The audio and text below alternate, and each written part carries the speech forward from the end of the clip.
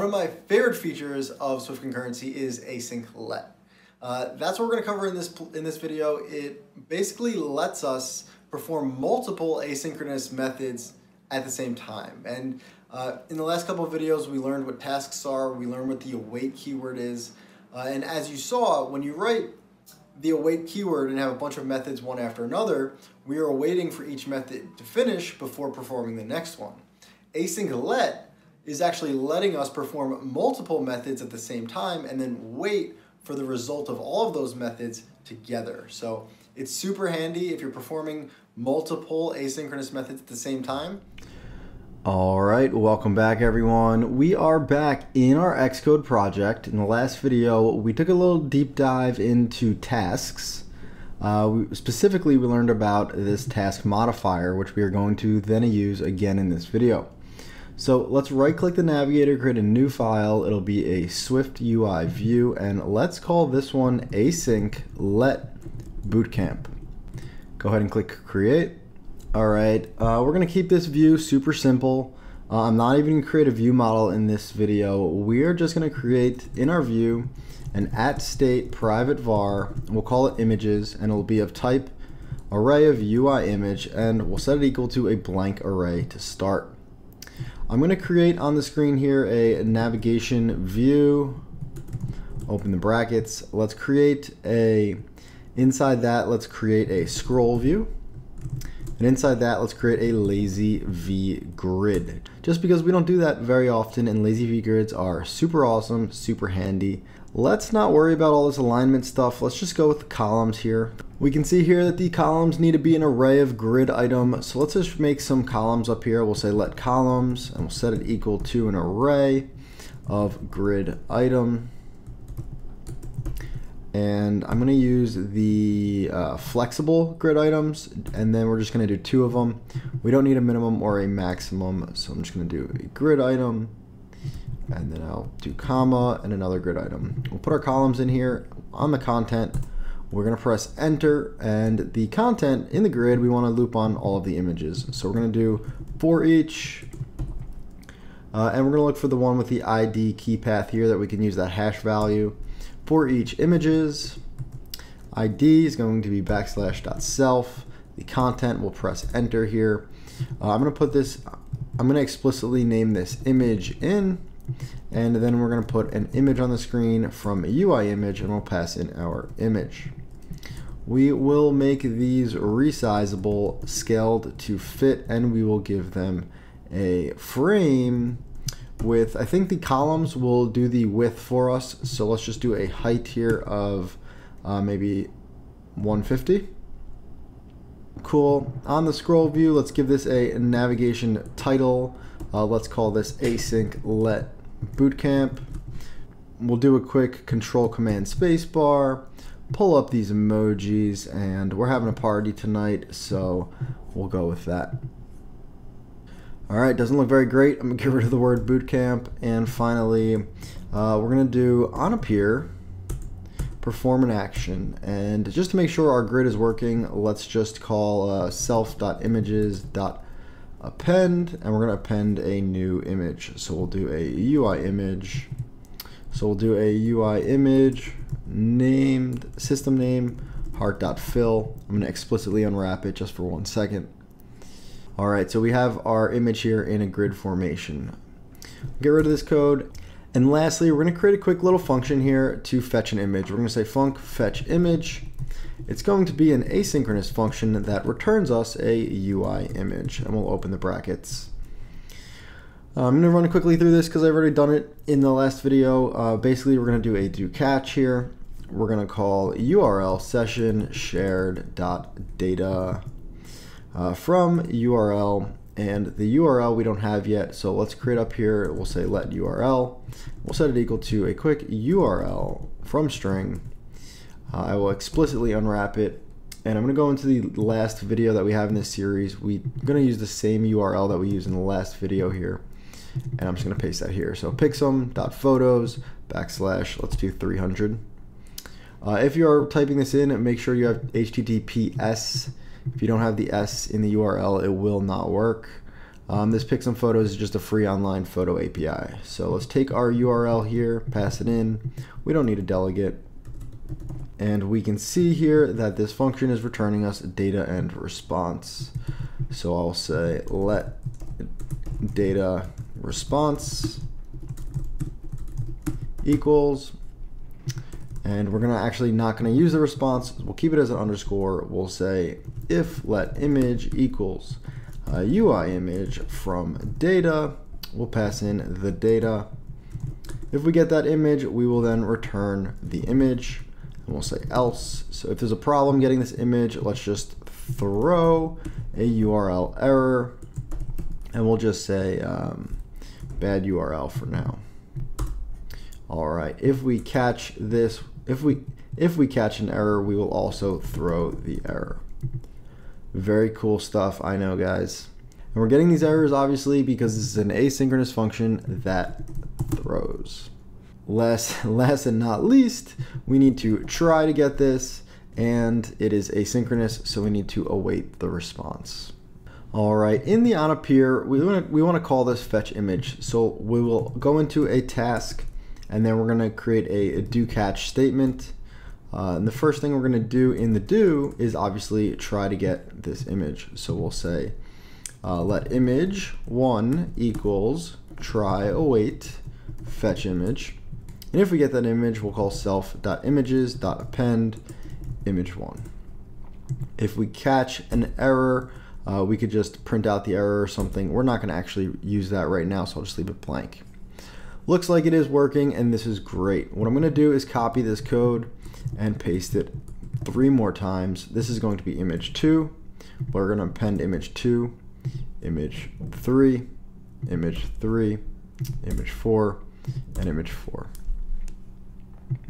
Now you guys are going to see when I click play here, these images are all going to run. They're all on the same task, but they're going to run serially. So this one, and then this one, and then this one, and then this one. And we're in the same task here, so we have to wait for this one to finish before we can do this one, wait for this one, and so forth. So when I click play here, we can see that the images are all going to load, but they load in one at a time, one after another. And obviously they still loaded pretty quickly here, but you can imagine that if we have all of these things going on in our application, we don't want to run things one after another. We want to run all of these tasks at the exact same time. So the question then becomes, how do we do that? Well, I kind of showed you guys in the last video. What you could do is create multiple tasks. So if I copy this and I paste another task below here, and maybe the first task does our first 2 images, and our second task does our second 3 images, we can see that we improved the speed a little bit, because now this task will run and this task will run at the same time. But even inside here, it's going to run this and then this. And so yeah, we could further break these out to a whole bunch of different tasks. So maybe we have image 1 here, image 2. But you guys can see already that this is bulking up our code. It doesn't seem very efficient. And as you probably guessed, there's a much better way to do this. Another thing to point out here is when you have all these multiple tasks, right, you then have to manage all of these tasks, right? So if you want to cancel the tasks, you now have a bunch of tasks to cancel. If you're dealing with like tasks and priorities, each of these tasks are going to have their own priority that you'd have to set. It's just a lot of extra work, and there are much better ways to do this. So what I'm going to do is undo all of this, go back to our single task here. What we really want to do here is create a single task where we can then call a bunch of these and have them execute at the exact same time. So what we're going to do here, as in the title of the file, we're going to actually create an async let. So an async let is, think of it just as a let, creating a constant, except it's an asynchronous constant. So async let, and we're going to call this fetch image 1, and we'll set it equal to fetch image. So we'll set it equal to the function that we want to call. It's a little bit different than this line, right? Because in this line we have the try and the await, kind of signaling we're going to actually make that call and we're going to wait for the response. But here there is no await keyword, and that's kind of the key takeaway here. So what I'm going to do is copy and paste this 4 times. So we'll do all 4 of these. 1, 2, 3, 4. I'll comment all of this out. And what we're going to do is then we want to basically, since we're going to execute all of these at the same time, we can then, instead of waiting 4 separate times, we want to wait for all 4 of them together. So I'm going to say let, and the result of the 4 of these will be image 1, image 2, image 3, image 4. And I'm going to set it equal to these 4 functions. So we'll call fetch image 1, fetch image 2, fetch image 3, and fetch image 4. Make this a little bigger for you guys. As you can see, we're going to get these errors, and that's because this expression is asynchronous. We need to mark it with await. You're going to notice here, though, that there's only one await keyword for all 4 of these versus awaiting 4 separate times. All right, and last but not least, all of these functions, these fetch images, we know is a function that can throw errors. So we do still need to include that try keyword, right? So we're going to take that try keyword and just put it right here. So we'll try to fetch image 1, try to fetch image 2, try to fetch image 3, and then try to fetch image 4. So we can see here that if all 4 of these are successful, all 4 of these will get set up. And we can see if we hold the option button and click on them, we can see that they are all type UI image. Something to point out here, oftentimes when you're using async let and you're doing multiple queries, if maybe one of them fails, but the other one doesn't, if you're using these hard tries, as soon as one of them throws an error, they're all going to throw an error, and we're going to go into that catch block. So if you're doing async let and you are okay maybe with them failing or one of them failing and you still want the other one to return, we can always mark these as optional tries. So then in my query right now, these first 2 images are going to be optional. So even if they fail, it'll just be nil, whereas these last ones are still going to be a actual UI image. But if those fail, that try will go down to our catch. Anyway, I'm going to take out the try here, and if we get these 4 images, we can then call self.images.append contents of, and we can just create an array here of image 1, image 1, image 2, image 3, and image 4. Put the canvas back on the screen here. Let's click resume. And we should see that all 4 images pop on the screen at the exact same time. That's awesome. That's because we are executing these 4 functions basically at the same time, and then we are waiting for the result of all 4 at the same time. So if the first one happens really, really quickly, but maybe the last one takes 5 seconds, this line of code, we're going to wait that whole 5 seconds for all of these to finish and then return back. So you can see here, I think our loading is a little bit faster. It's also a little bit cleaner because the images pop on the screen at once. So there are use cases for this.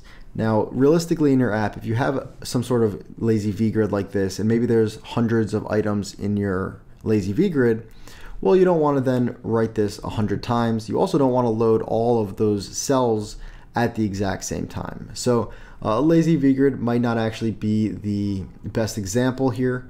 I just wanted to show you loading 4 items at once. One of the really cool parts about the async let is that these don't actually have to be the same function. They don't even have to be returning the same type. So for example, down here, maybe if I wanted to create another function called fetch title, maybe it's an asynchronous function that returns a string.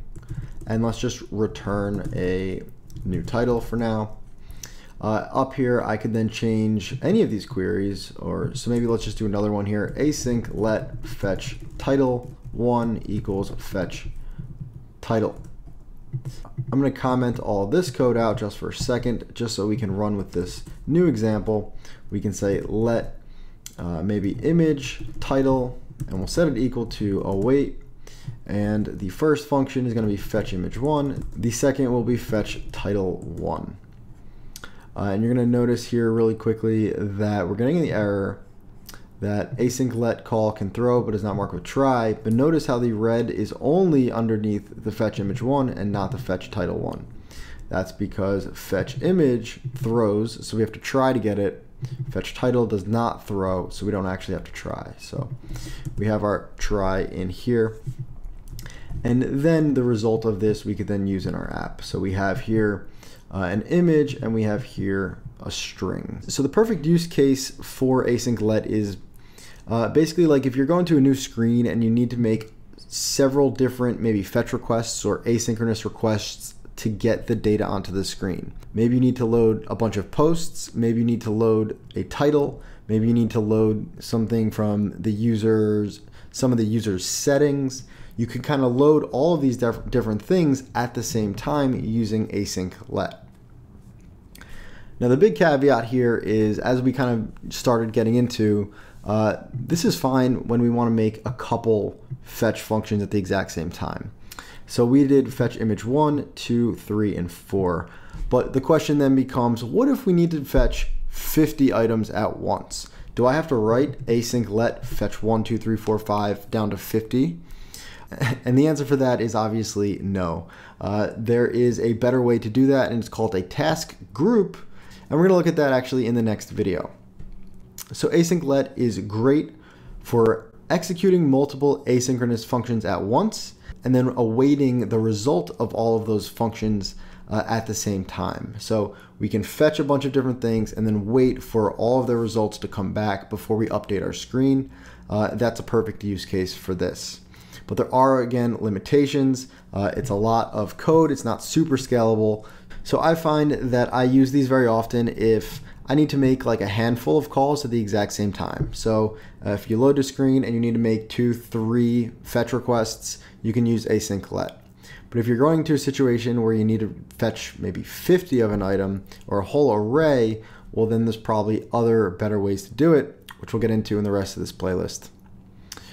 All right, guys, you guys are starting to become experts on async, await, and Swift concurrency.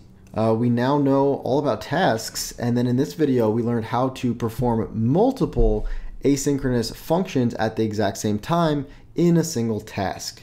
And again, this is handy because we're in a single task, so then if we cancel this one task, we cancel all of these functions. If we want to give this task a priority, all of these functions will have that priority. There's a lot of benefits by having these into a single task rather than a bunch of separate tasks. Anyway, that's it for this video. We have a lot more to learn. Up next is going to be task groups, where we're going to look at literally downloading a whole bunch of items at once rather than just 4, and it's going to be a lot of fun. So thank you guys for watching. As always, I'm Nick. This is Swiftful Thinking, and I'll see you in the next video.